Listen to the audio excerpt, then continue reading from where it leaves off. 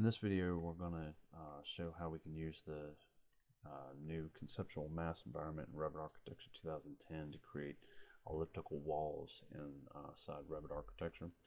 So when we start up Revit Architecture, we begin with this the recent files list. We would select new conceptual mass here. Just take the default mass template here. Once this comes up, we've got two vertical planes, and the intersection of these two vertical planes is the insertion point for our conceptual mass.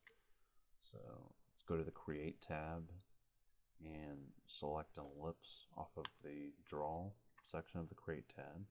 I'm going to create an ellipse here at the intersection of the two vertical planes, just some general size of some sort.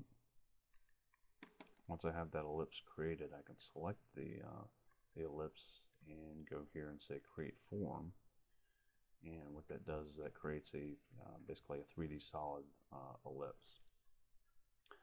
Once we have that created, then I can go ahead and start a new project that I'm going to push my mass into.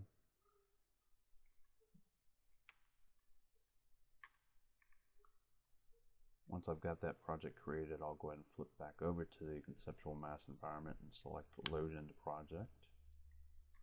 When that comes over here, we'll get a message saying that show mass has been enabled. You can just close that message.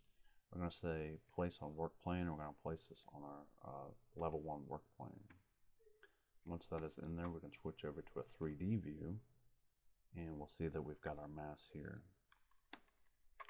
Now I'm going to go over to the Home tab and say Wall by Face, and let's select a exterior brick on CMU, and I'm going to select the two sides of the mass to place the wall.